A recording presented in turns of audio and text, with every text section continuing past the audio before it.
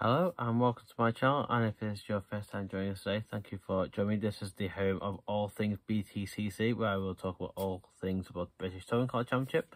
Been a little while since I've had made a video now, and did one about 4 weeks ago during the first weekend of the season at Thruxton. I said I was going to do another weekend review after that.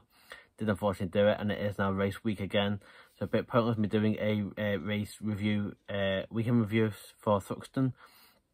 But I thought there was a few points I wanted to pick up on going into this weekend's racing at Snetterton. So I thought I would make a quick little video, or as quick as I can, looking through a few of them. So we have had a quick few little driver changes. So that BTC seat that we had Dan Hamish guest driving in last weekend, the previous race weekend at Thruxton, is now taken by Senna Proctor. I think that was someone people maybe thought would probably be in the championship this season. He's someone been the last few seasons, a race winner. Maybe it's a bit of a surprise not to see him, so it's not big surprise to see BTC go with him. It's kind of a driver, you know what you're kind of going to get from him. He's going to be pretty consistent in scoring points, and he should be able to challenge near the front with that. So I don't think there's been a lot of talk about that really, but I think it's kind of a driver people go, fair enough, you know, we're used to him being in the championship, so we know what to expect from him, and he will be a good driver in that. And we've also had Jess Hawkins, who is guest driving just for this one weekend in place of Andy Neat. Obviously, a lot of talk about Andy Neat after the Thruxton weekend with the big crash, whether that was, you know, talk of his fault, you know, a lot of hate on social media, as unfortunately Andy does quite often get. And I wonder whether this is a decision with the first weekend of fans being back since 2019, whether just take the fact that I'll take Andy Neat out any potential heat of fans being there, whether it's just Andy or it is team decision as well. So he is not this weekend, but we'll see Jess Hawkins back in. Good to see her back. Of course, she debuted in the Btcc as a one-off guest driver for PMR at Snetterton last season, so the track she knows for Btcc.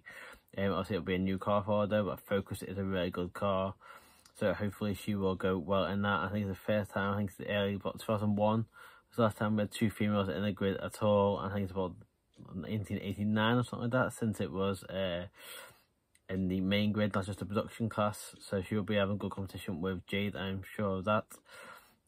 Obviously, hopefully with my little prediction that every driver will score points. If this is her one and only drive of the season, I will need to pick up some points for me to keep on that prediction. But no, two good drivers there. Obviously Jess coming in for what is at the moment one weekend to replace Andy Neat. I think like I said, I think she's got a good car, so she's got a good chance of having a good weekend there. And hopefully she'll carry on. Obviously it's the same track she debuted at last season, so at least she's got a bit of experience in the BTCC car there. And as well as that, we've got Senna Proctor in at BTC, and I think he will straight away. He should be pretty much straight on it. He's got a lot of front wheel drive experience in towing cars anyway, so we should be good enough at going at that. Although I didn't do a full review on Thruxton, I did want to touch on a few points. The Hondas actually really surprised me. I wasn't sure how the Hondas would go, but they still look really good. Obviously Josh Cook straight out of the box. Looks like he'll be challenging for the title this season. Obviously Dan Hamish did very well in the car as well. It's a shame that he won't still be in it again for this weekend or the rest of the season, but he was commitments at Porsche. Whether he could have got the budget to stay at BTC, I'm not sure. But it does look like the Hondas as a whole, because Robotman had a pretty good weekend as well. Unfortunately, she had a few incidents that wasn't so good. Ash Sutton certainly looks the fastest car out there. I think if it wasn't for errors or other people, obviously unfortunately got contact with Tech in the first race, had a few car problems. I think Sutton probably will run away with the championship this season once he gets up and going and doesn't have them kind of other issues. Jake Hill, also our championship leader going into this, who was pretty consistent with 3 third places. That's the way you've got to be sometimes. You know, he didn't have to push himself too much. He just kept going where he was. So, like I said, with Jess coming into that Ford this weekend, that is a super strong car. A lot of power, good in the straight line. So to see Jacob there is not too much of a surprise for me.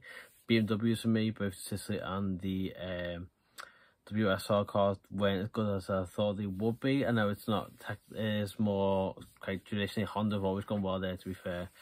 You know, so I didn't think they did too well this season, so it's not a surprise so much the Honda were there, but it's not WSR or BMW sorry track. I would have expected them to do a little bit better, but maybe see what they do with Snetterton this weekend. And shout out to Team Hard and the Coopers as well. They've now got more points this season than they did the whole of last season. Jack Goff himself has got more points than he got in the whole of last season, and is in the top 10 of the championship at a track that when he had to deal with the wet conditions on, in particular on Saturday, the last race was wet as well, and on a track I've never been on. It's a very difficult track technically, and obviously the high speed track they weren't sure on. It's quite bumpy track as well. I'm not sure how that suits for the Cooper, but to do that and then going into this weekend, the Snetterton, where it should be really warm and hot, a track they've also tested the car at as well, and a track of course that Jack has done very well in the past. 2 race wins there. I think Team Hard and their Coopers and especially Jack should definitely be ones to watch there.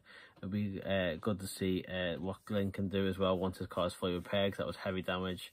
By the looks of it, I haven't seen an actual picture yet, but by the sounds of it, Team Hard have got that rebuild completed now.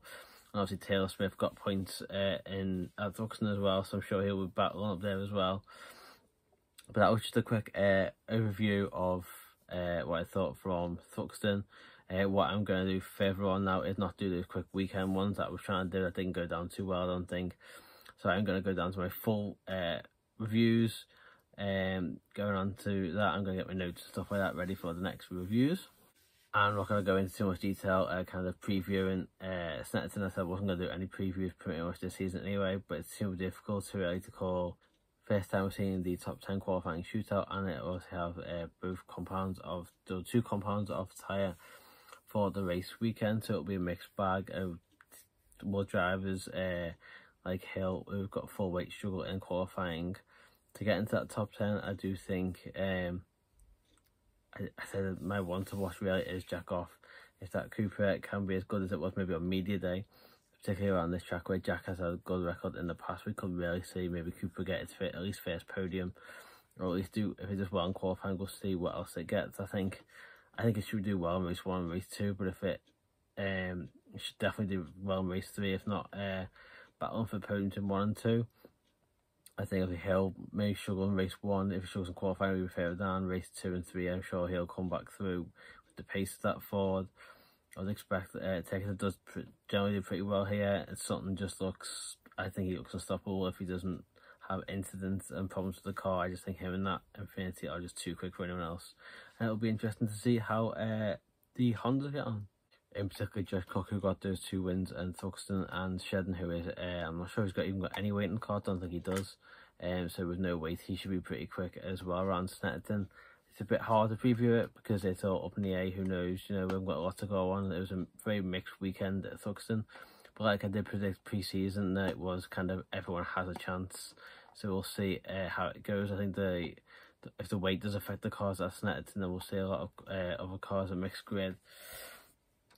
But on my pre-season predictions, I made those 10 predictions. Obviously lost 2 already. I said the same driver wouldn't win 2 races in a weekend, and the driver wouldn't have a team 1-2. Obviously lost that with Jeff Cook winning 2 races and Btcc having a 1-2 in race 2.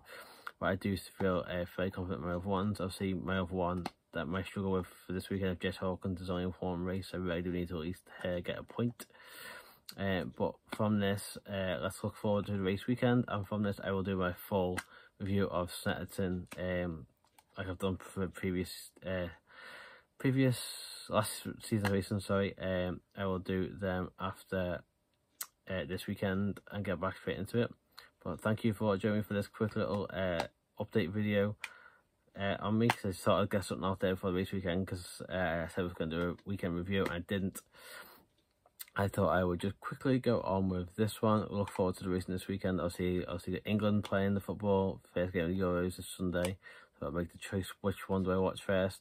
I think touring cars will be more exciting than watching England from their friendlies last couple of days. So let's look forward to the race weekend now, and I will see you after this weekend for my Snetterton review. Thanks for watching.